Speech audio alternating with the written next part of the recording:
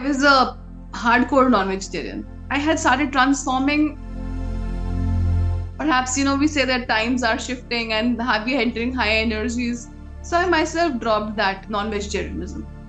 And not only I dropped that, my husband also then eventually dropped it. So we became a vegetarian, pure vegetarian family. Today people are fighting about non-vegetarian foods being served in the hostels and not served in the hostels. And they say that there are bigger issues. Why are you talking about this issue of vegetarianism and non-vegetarianism? But violence begins in the kitchen. Violence in the world begins in the kitchen.